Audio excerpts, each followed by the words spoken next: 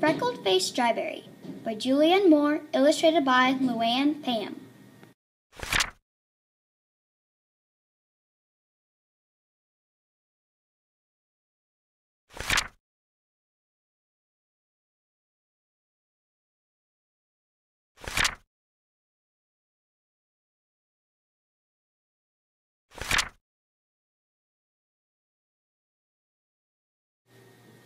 To Cal and Liv, my own little not-so-freckled strawberries. To Melanie, a constant happy spot in my life.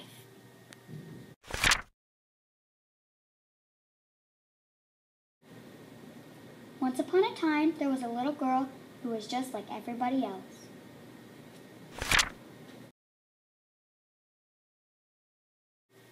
She was 7. Look, I lost another tooth. She was short. She could ride a bike. Not me. She was just like everybody else, except for one thing. She had red hair, and something worse. Freckles! How she got them was a mystery. Her father didn't have freckles. Her mother didn't have freckles. Her sister didn't have freckles. Her baby brother? Oh yeah, he had freckles. But he was just a baby.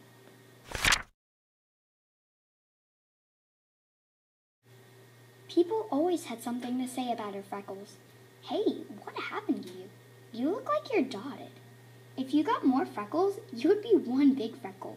And that would be a tan. Does it hurt? You look dirty. You look like a giraffe, but a shorter one with freckles. Can I smell them? But most of the time, they just said,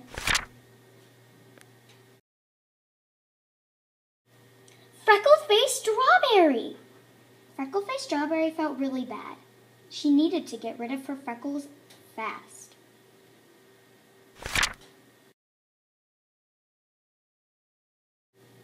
She tried scrubbing them. Get out of the bathroom! She tried lemon juice. You smell funny.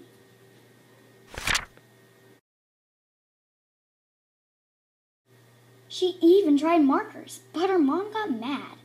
I told you never to draw on yourself. I'm wearing makeup. Nothing worked. If she couldn't make her freckles go away, she would just have to hide.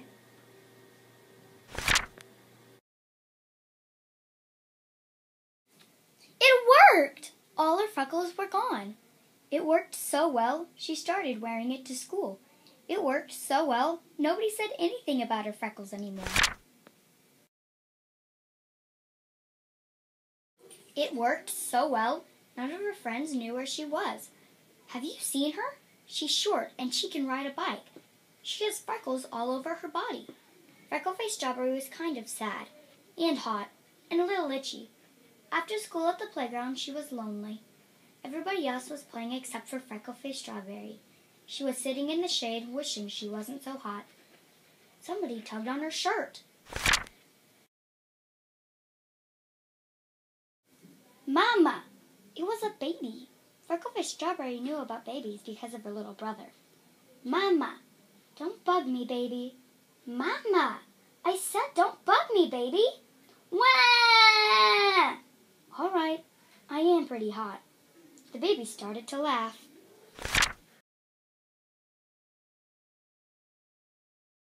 She laughed and laughed and laughed. Hey, what's so funny? Hee hee! Freckles. She loves freckles. She thinks they're funny. They're not. I should know.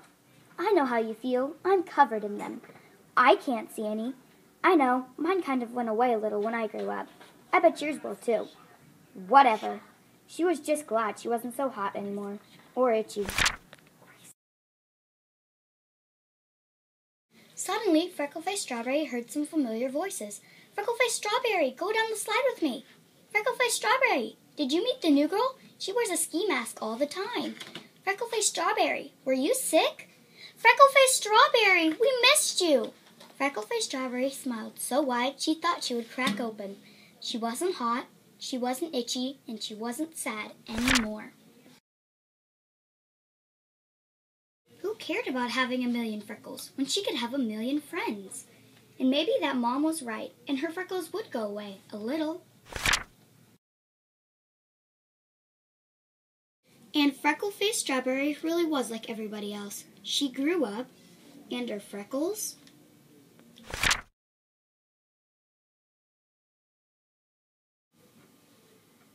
did not go away.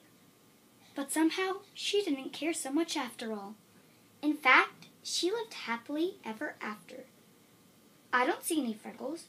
Are you sure? Isn't that one? No, that's just a speck of dirt.